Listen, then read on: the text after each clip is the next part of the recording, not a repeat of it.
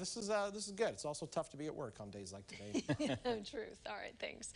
All right, it's time for today's Bright Spot. And if you have seen a kite floating high in the air in Fisher, well, there's a story behind it. Katie says yesterday the Spalding family met for Easter and they started to fly a kite. They used nearly 1,000 feet of kite string and a fishing pole to hold on to it.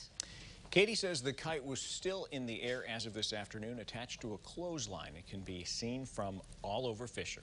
We want to see your pictures and videos. Email us, send them on Facebook. Share the happy things in your life, and we just might put them on TV. We're going to take a look at